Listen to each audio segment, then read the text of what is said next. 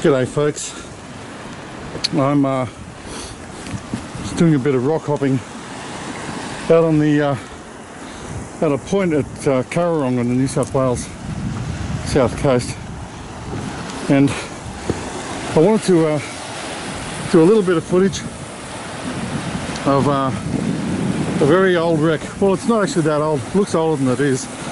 This is what's left of the SS Merimbula out here on Whale Point. You see there's bits of ironwork scattered all across here. Now, I don't mind telling you, I've always had a great love, passion if you will, for all things maritime. Well, maybe not all things, specifically the age of sail. I devour any books or movies or anything to do with that period of history, and if it wasn't for that, I wouldn't be standing here now. Our country was, pretty much founded with ships and those that sailed them or in them. I voraciously read anything by Patrick O'Brien, and I'm working my way through his 21 novels. Anyway, I wanted to just come out here. It's a beautiful place too. In March, it was the 90-year anniversary of the wreck of this steamship. I must say it was a steamship, it wasn't a sailing ship, but now I've got a little bit of a theory and I hope you'll bear with me. The story is really interesting, and I've got a couple of, well, I've got one theory about it. I've read quite a bit about it, especially seeing it was just the anniversary a couple of months ago. I'm sorry about the wind, so I'll turn away from it when the wind pops up. Now, the Merimbula was built in Thereon in Scotland, not in the Clyde like some people say. The Clyde shipyards were famous, but Thereon was where she was built. In 1909,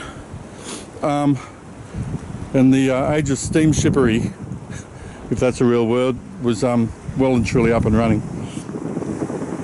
Some massive pieces around here, you'll see. It's everywhere. The more I look around, the more I'll see.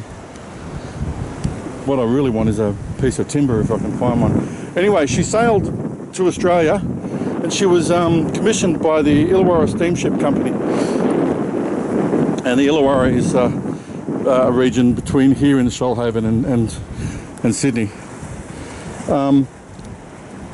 It was doing this Sydney to Tathra Eden run and back. She used to carry a fair bit of cargo too.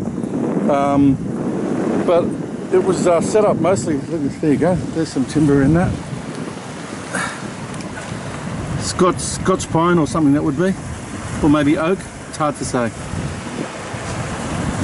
I'd love to be able to take that home. Anyway, it's too big. Now, she did the run for quite a while, but around that same time, the railway line was all the way down to Bombardary on the south coast then, and private vehicle use was skyrocketing. People were able to afford cars. There was buses and trams, and basically the age of steam was starting to slow down. Pardon me. So she had 64, I think it was 64 saloon cabins paying passengers, and 7 coach or second class. In 1922, she converted. The company converted those to cruise quarters. She was also losing a lot of trade to trucks and the railway.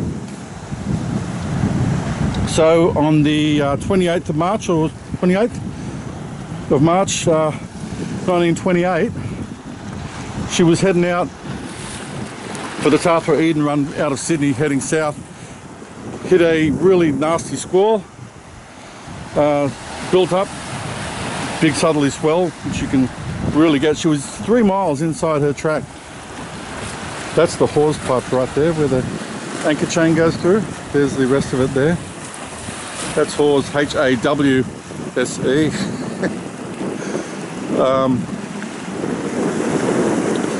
Now she was in trouble and she was foundering, so she came in, pardon me, and she cut in there. Ended up on the rocks here at about 1 o'clock in the morning. A dark, rainy, stormy night. Bow first, I think that is a section of the bow there.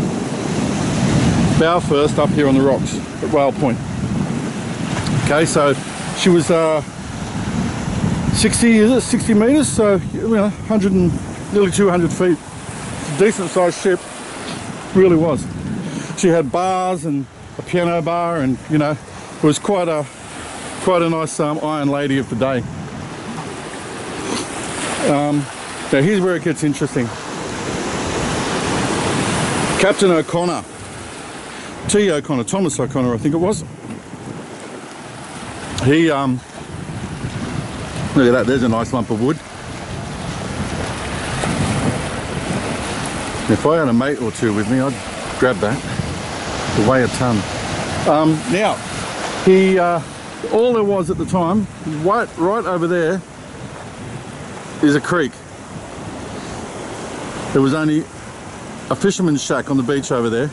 It's a fair hike from here, as you can see, especially in a storm at night. So he got everyone comfortable, life jackets on, Mae Wests, life preservers, whatever they call them, and gathered them in the bar, where apparently they drank coffee and ate sandwiches. Coffee, yeah, right, I bet it was, if it was coffee, it had something else in it. Anyway, they finally got the people ashore, I think, just on dawn.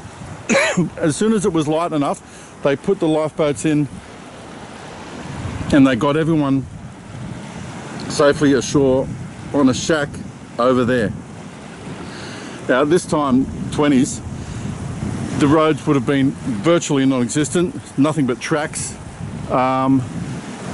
There's a gannet.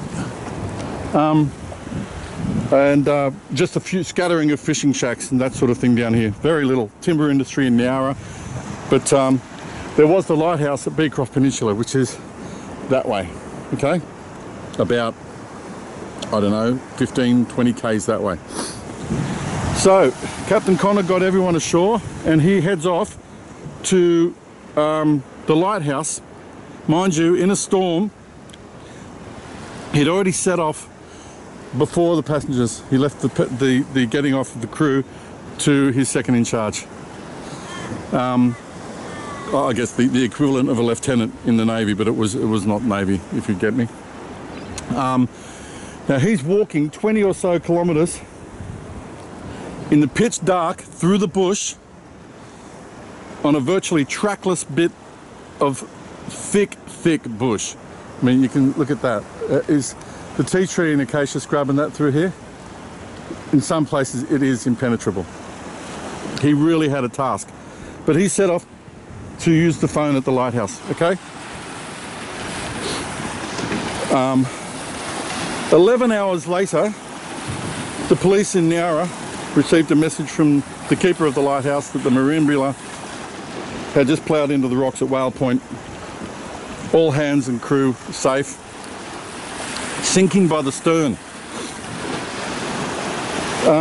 Now, why Captain O'Connor didn't send a message with the Morse code set or telegraph set that he would have obviously had on board the ship to his office back in Sydney, and they could have easily called the authorities, right? But that didn't happen. The ship was sinking by the stern, which is interesting considering she hit bow first onto the rocks. I think they'd open the scuppers, the seacocks, sorry, in the stern, and we're hoping that as the tide came up she would sink even further. Basically what I'm saying is a bloody insurance job. Now here's another thing, 14 passengers, not 60 or 65, 14 passengers. The company was losing money. Some of the cabins have been converted to cruise quarters, so there were no more selling tickets for that anymore. Sinking by the stern, considering the stern hadn't been damaged. And he's walked all that way to send a message that he could have done with the ship's radio. I'm really not into conspiracy theories. I'm really not. I think the majority of conspiracy theorists are just paranoid rumour mongers, and I don't think conspiracy theories just cloud the water by adding bullshit. But this is a theory for an educated guess. Very possible too. The other thing is that the insurance agents turned up that morning, which begs the question, were they previously warned about what was going on, or informed about what was going to happen this night? Because to turn up from Sydney 170, 180 kilometres north in vintage cars, if they had them, on a virtually roadless area, is a little bit sus, if you ask me. So anyway, that's my theory on the SS Merimbula. I think he picked a time when there was as few passengers as possible, and maybe even the passengers were in on it too. It wouldn't be hard to pull together 14 scout friends, especially if they were going to get some money out of it for shutting up. Love this big horse pipe here. Look at this. So in 10 years' time, this will be 100 years old. Look at that, man. Isn't that amazing? I mean, she sailed from Scotland to Australia, for God's sake, through some of the harshest seas on the planet. She couldn't have been too unseaworthy, eh? It's pretty easy to say that she was unseaworthy after the fact, especially to laymen that didn't know the seaworthiness or the specifics of the vessel in question. And no more was heard of Captain Thomas O'Connor, sorry.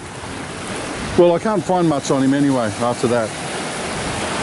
I think he probably got a golden handshake from the company. Oh, the ship, what was left of it, was auctioned off a couple of years later, I think. Scrap metal merchants, something like that. It's a beautiful, wild old place though.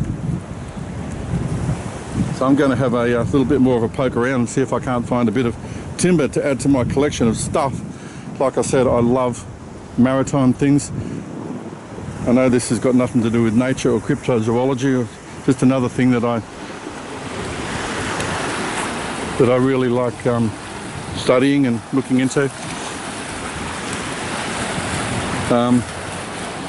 Maybe because I'm supposed to be directly related to Edward Young, who was on the Bounty, the HMS Bounty under Captain Bligh. You know the story, the mutiny on the Bounty and all that. Well, one of my relatives, Edward Young, was a midshipman. He was one of the mutineers that stayed behind after Bligh and his followers were stuck in that boat, headed off to Batavia. Also, Errol Flynn's mother was a Young. She was actually related to him as well and possessed a cutlass from him, which I think is now in the Hobart Museum.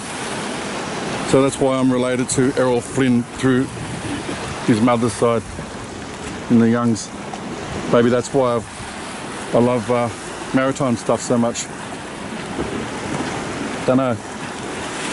Anyway, thanks for listening. Just an interesting story. Have a lovely day. Oh yeah, that's all. Also, I'm just looking at it. Mr. O'Connor had really wanted to take the ship into safety.